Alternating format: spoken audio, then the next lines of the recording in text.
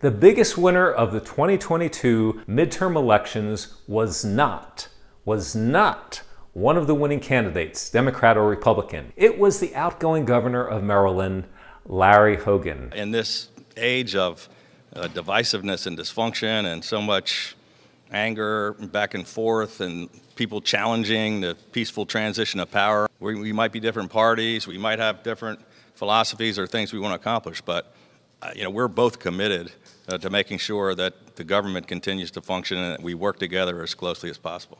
In his extraordinarily gracious post-election speech welcoming in the incoming Democratic winner, Wes Moore, outgoing Republican Governor Hogan gave one of the most heartwarming and unifying speeches our nearly warring country has heard in the last 6 years.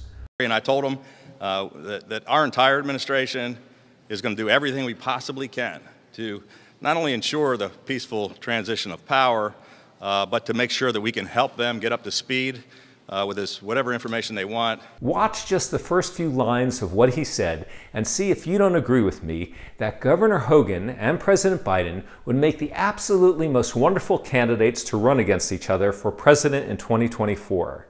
Why? So America can remember and be re-inspired by how two civil and honorable candidates can literally make the United States united again. We were able to accomplish so many things by reaching towards the middle and being willing to compromise and to work on bipartisan common sense solutions.